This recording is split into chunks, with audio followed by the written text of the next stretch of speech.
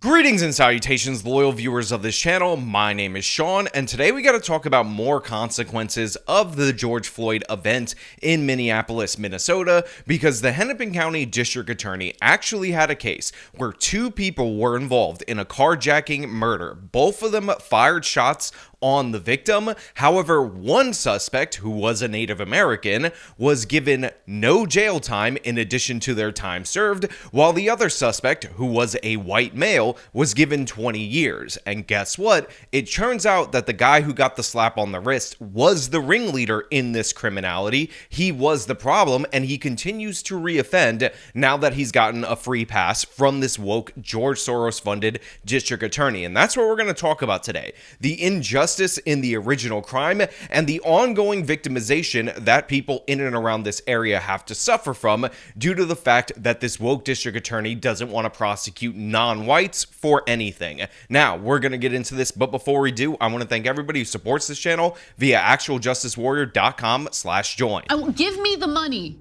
Give me the money. Okay. Also tonight, a plea deal that prosecutors are offering a young defendant involved in a deadly carjacking has that victim's family enraged tonight. The Hennepin County Attorney's Office is offering probation to a 20-year-old involved in that crime. So this segment is from well over a year ago, and it talks about a man called Hussein Braveheart. I am William Wallace, who is of Native American descent, and that is absolutely crucial for you guys to understand. And he and another teenager were involved in a carjacking gone wrong that turned into a murder. And what we're seeing right here is the original news reports when it was announced that this guy would get a plea deal that would essentially let him out. He was able to plead down to assault, even though, again, he fired shots on the victim, who ultimately ended up dying due to gunshot wounds. This case involves a defendant by the name of Hussein Braveheart. William Wallace is 7 feet tall. Yes, he is now 20 years old.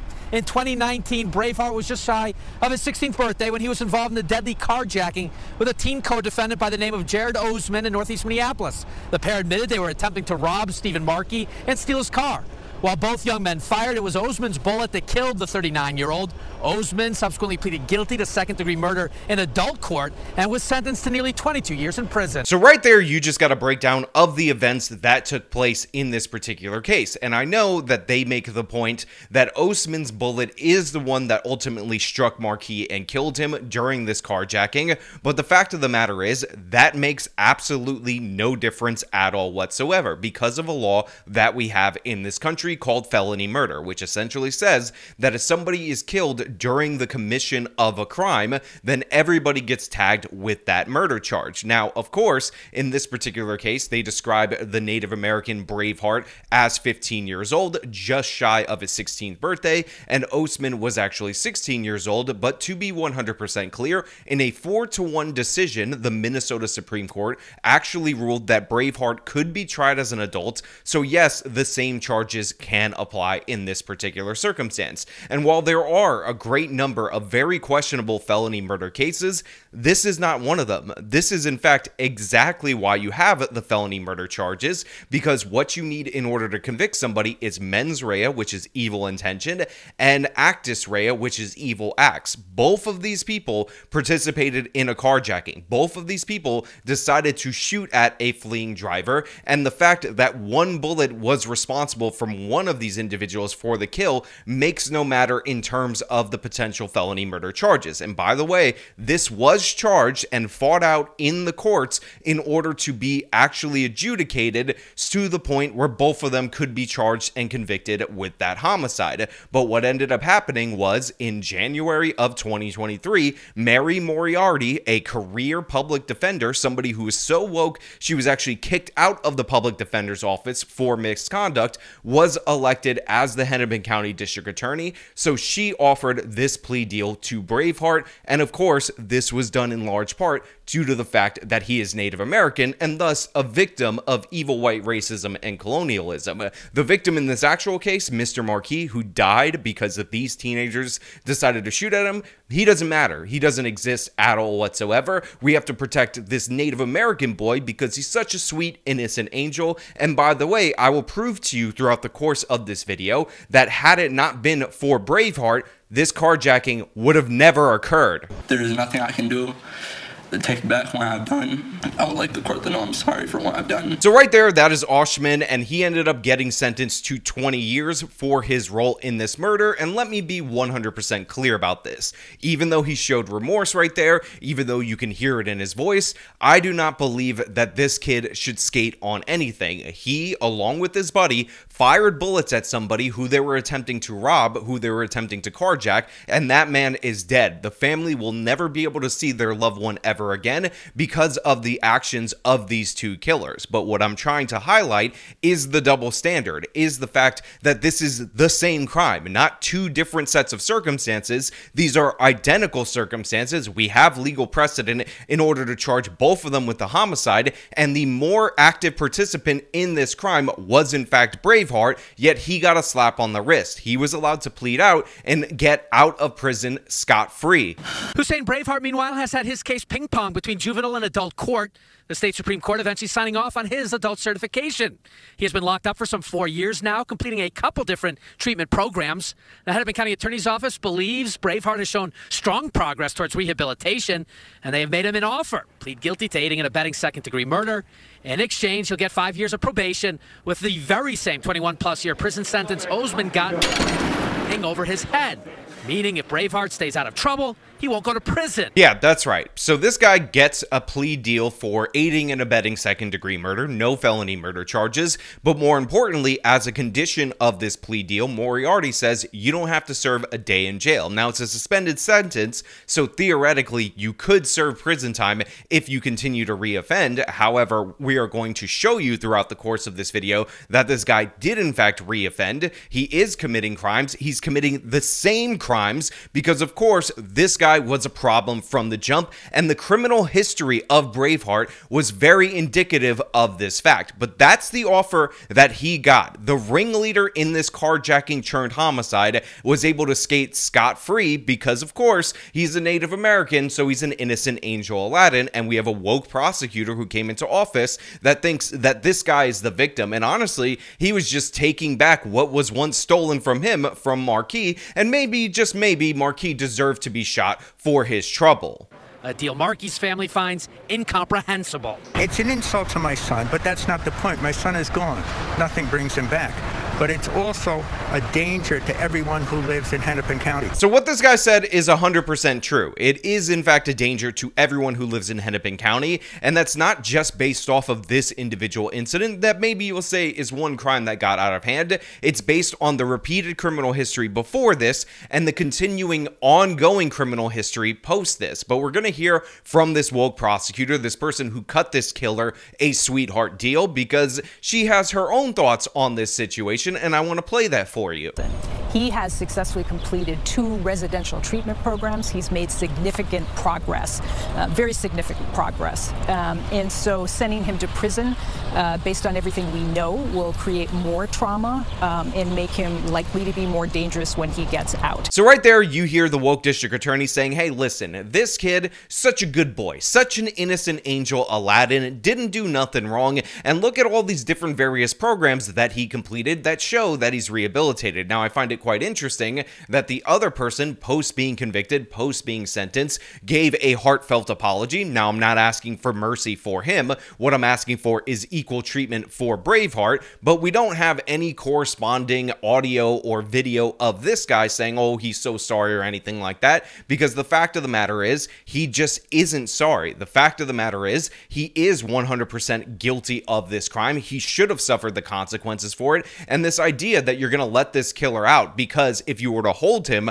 for 20 years, just like the other kid, he might, after 20 years, reoffend, is absurd in every possible way, because guess what? He has already reoffended. He has already committed the same exact crime. He hasn't actually killed somebody this time, but he's back to stealing cars. But the crazy thing is, we knew all of this was the case back then, a year ago, when he got this sweetheart deal. When he was let out, we knew of his criminal history, we knew of his pattern of behavior, and it should have been surprising to no one that it ultimately ended up leading to the death of someone. That deal must still be approved by a judge. A plea hearing set for Friday afternoon. In addition to 5 years of probation, the plea agreement calls for up to 1 year in the workhouse as a sort of transition for Hussein Braveheart. back into society. And Stephen Markey's family has said they plan to be in that courtroom on Friday speaking against this plea agreement and hoping the judge rejects it. Yeah, so the family said that they were going to go to the courtroom, they were going to speak against it, but the fact of the matter is, when the prosecutor is acting as a second defense attorney, you have virtually no chance in front of the judge. So he got the light sentence, he was released, he got the week probation and all of that. And what were the results of that? Well, we're going to get into that a little bit later, but I also want to show you guys what his criminal history was before this, the charges that were re-brought post the murder charges being completely thrown away because people wanted to get him on something, just so you have an idea of his history, of his pattern of behavior, and you can understand why this guy was 100% the ringleader in this crime that turned into a homicide. Good morning, Alex. Yeah, this is the same suspect, by the way, that put Hennepin County Attorney Mary Moriarty under a microscope after she agreed to a controversial plea deal that kept that teenager out of prison. This morning, though, Hussein Braveheart remains in custody. He'll be facing new charges for 2 armed robberies that happened just days before the deadly carjacking back in 2019. Braveheart was one of 2 teens arrested for killing Steve Markey during a botched robbery, but the family of the victim was stunned when prosecutors offered to drop the charge of second-degree murder down to simple attempted assault. Yeah, that's right. Braveheart, the guy who got the sweetheart deal, had multiple different other armed robbery charges that were pending when he received that deal. These crimes were committed in the lead up to this carjacking turned into a homicide, and it's just supposed to be accepted that it was perfectly normal for him to get the sweetheart deal, while the other person, who pled guilty, by the way, received a 20-year sentence for that guilty plea. Isn't that wonderful? Isn't that amazing? One kid who ends up going through the Supreme Court system, being ruled that it is perfectly acceptable to charge him as an adult because he was just days away from his 16th birthday, and another kid who was 16 get completely different plea deals for the same crime. And again, I know a lot of people are harping on the distinction that it was the bullet from Osman that ultimately ended up leading to his death, but under the law, when you charge felony murder, if you actually cared about getting justice for the family, that would make no matter. And in these particular armed robbery cases, Braveheart acted on his own. He roped in the other kid for the carjacking got wrong. They both actually pulled the trigger on the person that was fleeing, and that led to Markey's death. So both of them, in my mind, are just as guilty, and it turns out Braveheart has a lengthier criminal history. But guess what? He got a slap on the wrist for these charges as well. Last week, a judge accepted Hussein Braveheart's guilty plea for his role in that case. Now, in exchange, he was given 54 months. That was his sentence. He was credited, though, for his time served, so Braveheart has essentially already completed that sentence. But according to new charging documents, he was also one of 2 teens who robbed a woman at gunpoint, demanding her keys and phone. They drove over her phone as they sped away.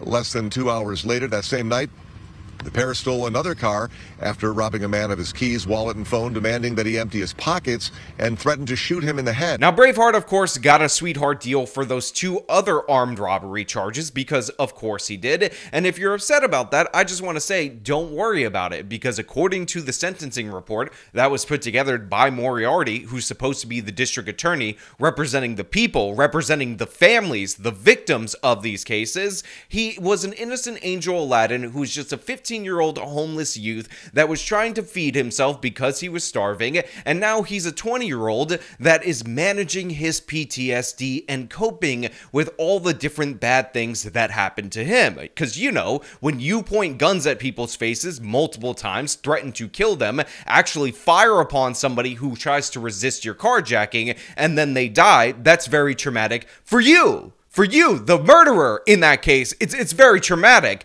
and he's dealing with that, so I'm sure he'll be perfectly fine. Except we know it's not fine, we know it's not acceptable, because he was arrested again for being in a stolen car, fleeing law enforcement, all the same things that he did before, and who is surprised but Moriarty? Well, Hussein Braveheart, a man who took a controversial plea deal for a deadly carjacking, is now accused of driving more than 100 miles an hour while fleeing police in a stolen vehicle. Now, this is really pissing me off for a multitude of reasons, and first and foremost is the fact that Moriarty's election, all this woke reform in the city of Minneapolis, is all happening because George Floyd died. died. So I will ask the question again. Is George Floyd avenged? You have Marquis, who was killed. This guy got a slap on the wrist, again, because of a woke prosecutor that was elected in the wake of that. He ends up getting a slap on the wrist, steals another car, and while fleeing police is driving 100 miles an hour. If he would have hit somebody and killed them, would you then have said, oh, you know what, maybe, just maybe, it's not worth it to avenge George Floyd in this way? Or are you going to draw the line here? Are you going to say enough is enough and this guy needs to go back to prison? Let me know when it's enough. Let me know when the vengeance has been served related to the George Floyd incident. I'm still waiting for things to go back to normal, but of course, they never will as long as you have these people in power. Again, a prosecutor that was too woke, that was too unprofessional to be in the public defender's office is now the district attorney. But this is a case that is, of course, renewed criticism for Hennepin County Attorney Mary Moriarty, who had defended Braveheart's leniency, saying he'd completed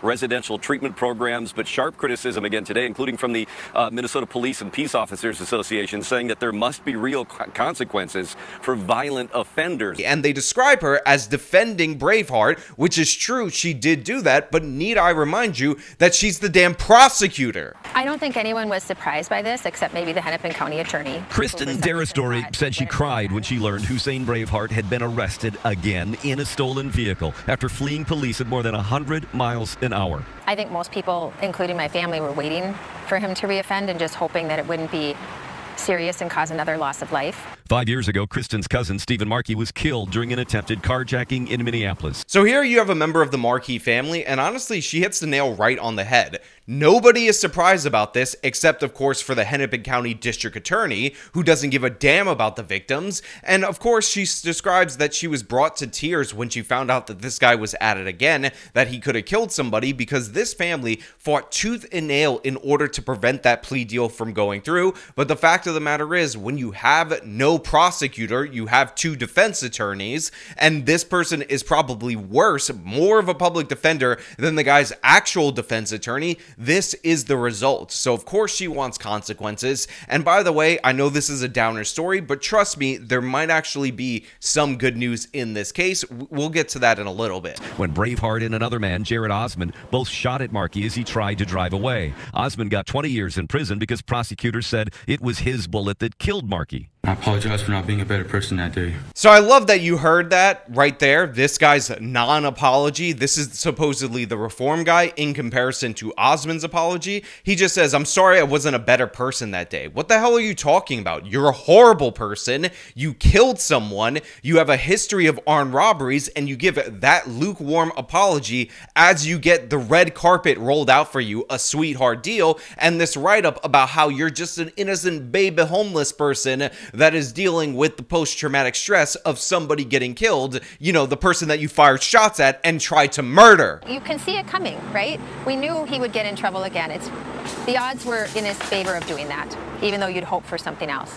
Braveheart was arrested early Sunday by Eagan PD and charged with fleeing police, a felony. Kristen hopes Dakota County will bring a different outcome, and this time a far stiffer punishment. It was uniquely painful to find out what happened, but I'm also really relieved that no one else was injured as a result of his crimes this time. So you could just hear the heartbreak. You can see it on her face, for those of you who are not listening via podcast, of this woman who lost her cousin in an absolutely senseless crime, and the fact that the man, one of whom was responsible for this crime, was let off with a slap on the wrist. But if you listen carefully to that whole section of the segment, you might have heard the good news in this particular story, and that is that this guy was arrested by police that are in a different jurisdiction, Dakota County, instead of Hennepin County, so the chances of some actual consequences being inflicted on this criminal, this repeat offender, this thug, this violent, horrible, disgusting person that is portrayed as a victim in Hennepin County, when in reality, he's a predator, he's a perpetrator, should be severe in this particular case. He should be held accountable now that it's out of the hands of Moriarty,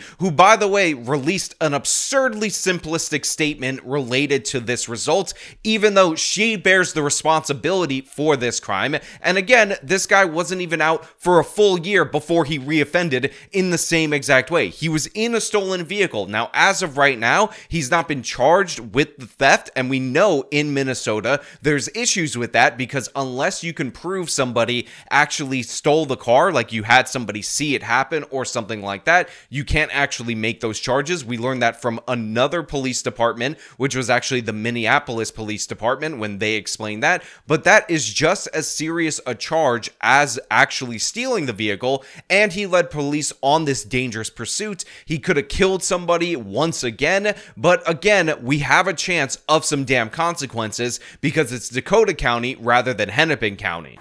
Reaction from the Hennepin County Attorney's Office today in a very short statement saying that we are aware of the situation in Dakota County. If the allegations are true, Mr. Braveheart will be held accountable. And that right there is another FU from the Hennepin County District Attorney's Office. They release a one-sentence statement where they say, if true, he will be held accountable. Now, that actually might be the case because the Dakota County District Attorney might actually hold them accountable, unlike Hennepin County that would probably give him another slap on the wrist, probably write him up a nice report about how he has PTSD from stealing that car from whoever he stole it from, and honestly, he's an innocent angel victim of society. But yeah, maybe there will be some accountability in this particular case, but it has absolutely nothing to do with Mary Moriarty or the Hennepin County District Attorney's Office. Now look, I gave you a lot of information throughout the course of this video, but I really want to know what you guys think about this down in the comments below. If you liked the video, then show them by leaving a like, subscribe for more content, follow me on my social media, support me via the support links in the description of this video.